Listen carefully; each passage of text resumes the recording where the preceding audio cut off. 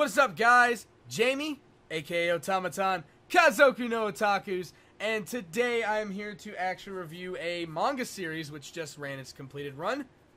Forget Me Not. That's right. Forget Me Not is a 7-volume set, so it's 7 volumes to completion. The story is by Mag Hsu, I believe is how it's pronounced.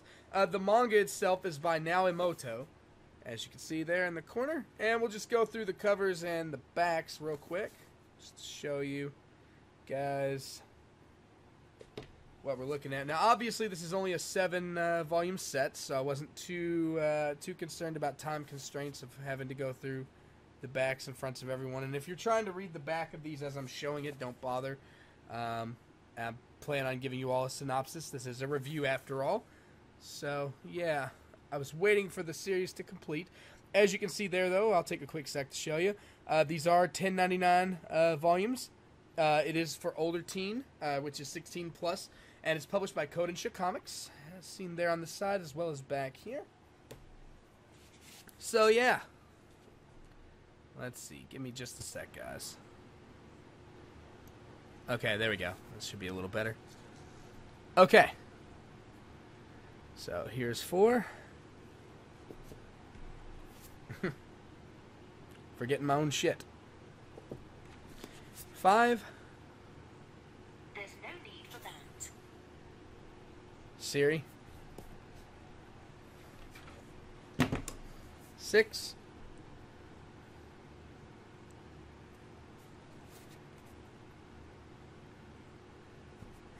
Here we've got volume 7.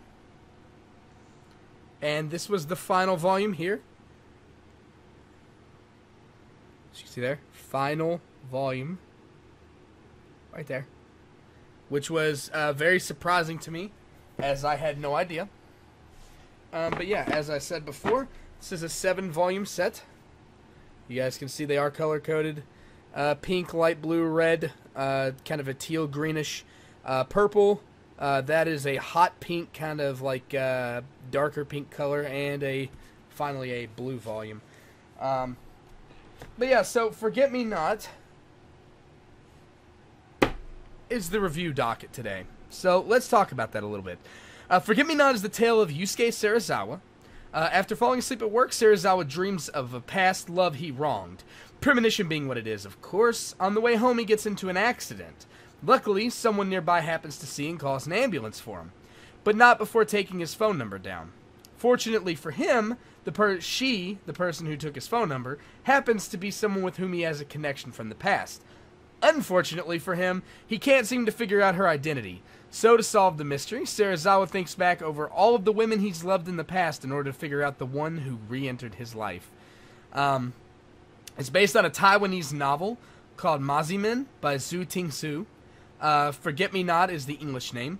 And it's a tale spanning 7 manga volumes that also spawned a live-action TV drama. A bittersweet tale of romance and regret that's relatable on many personal levels. Forget Me Not is a breath of fresh air to the staling romance genre of late. Unlike traditional romance tales of this genre, Forget Me Not's protagonist is almost unbearably unremarkable. He's not a bad guy, he's just a very normal one. Average grades, average looks, nothing particularly special about him. He's just an average person. And honestly, that's what makes this series so great. Anime and manga tend to have MCs that fit into some special category, but Serizawa himself feels abundantly normalized. He worries about real-world problems. He's a poster child for slice-of-life manga, without a doubt. If there is one thing completely unbelievable, it's how often this little shit gets to date outside of his league. But seeing his actions, insecurities, mistakes, and regrets makes it insanely relatable. It's a series that I looked forward to with every single release, every couple of months when it dropped one. The suspense around the identity of the one who saved him, coupled with the retelling of his checkered love life, flowed seamlessly into imagination in a way only a manga with such a realistic and believable premise could. In some instances, you deeply connect with and feel for Serizawa. In other cases, you may get angry at his actions. It's really an emotional roller coaster that makes you feel as if you're part of its world. Forget Me Not is well written, well paced, and keeps you coming back every release, for the next volume. Despite all the good I've said, though, there is some bad. There usually is. As mentioned before with Dating Out of His League, it takes away from the surreal experience of the manga. Some of the women he happens to get with are pretty up there. You couldn't see them dating a guy like him at all. But in any case, plus while the story is immersive and well written, at times it can feel like it drags in places it shouldn't drag. Sometimes they spend too much time on one heroine or, something along those lines. The worst part of this whole series, though, is most definitely the ending. It's a jumbled mess of plot lines prepared to grant closure to the reader, but it falls short of taking the extra few pages to do so. It's the kind of ending that splits the crowd in a bad way. Half will say, hell yeah, it was great, it's a perfect ending. The other half will say, oh, it fucking sucked. It was awful, I fucking hated it. I wish it would die in a fire. I resign in the latter half. I absolutely fucking hated the ending. And as I'm sure you can tell by this point, I've done a lot of talking up to this manga. Up until now, of course, and I do love it, I swear to God. But that ending just fucking angered me on a whole other scale. I had a similar experience with Koe no Katachi, which is a silent voice. I loved the journey to the ending, but hated, with a fiery passion, the ending. The difference being the mannerisms with which each was delivered. While manga like Koe no Katachi are well-paced, short-lived stories, it almost feels as if Forget Me Not was paced up until the last few chapters, towards the end. Like it may have been a cancellation, possibly. It doesn't feel like that was meant to be the climax of the manga. At the same time, it does indeed bring the manga's events to a full circle and closes with what can only be described as a, what the fuck? But totally predictable moment. Mind you, I don't dislike the manga. Quite the contrary. I just love it still. I mean, as mentioned before, Koe no Katachi and a ton of other manga have a similar vibe, ending, experience, whatever you want to call it, and despite all that, I still hold a large place in my heart for them. Another example of that would be, say, Sankaria, a series that was unique in its presentation and plot with a horrid bonus chapter that brought the series to a close. The only difference being, with the other two, this wasn't a bonus chapter. And those endings angered me on equal footing with this one, likely due to my emotional investment because of how good the series actually were. But the main question is, what is my opinion on Forget Me Not? In truth, the good far outweighs the bad. Despite my pure, unadulterated, burning hatred of 1,000 suns for the aforementioned ending, I truly enjoyed the ride every step of the way. The story's gripping and interesting, and it keeps you reading from start to finish. In fact, the last series I felt this way about was likely Koe no Katachi, a silent voice, which I bought in its entirety and binge read over the course of a single weekend. Or not even a single weekend, I think it was one night. One night I read all 7 volumes. But all in all, they say it's not the start or the destination that's important, but rather the journey. And this manga has the journey covered in spades.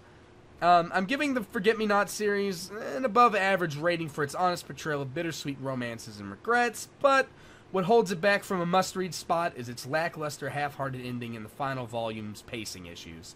If it's the journey, I'm sure Sarakawa's been through enough already. We'll still go ahead and give him the benefit of the doubt, though. But don't take my word for it, of course. Go read for yourselves.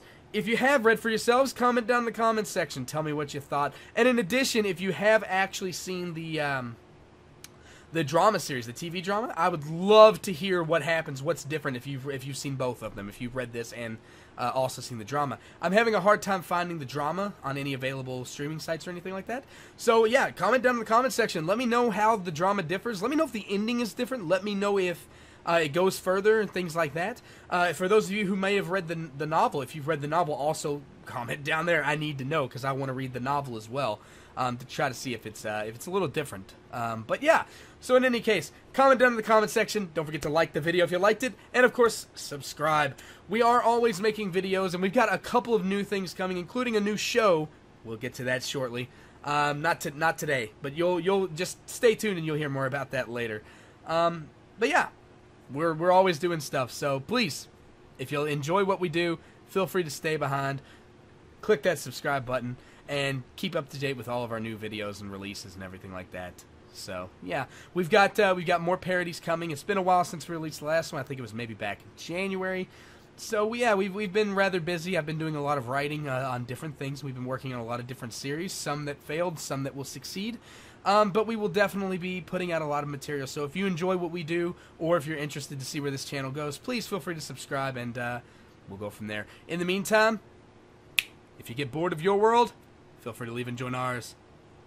Peace, guys.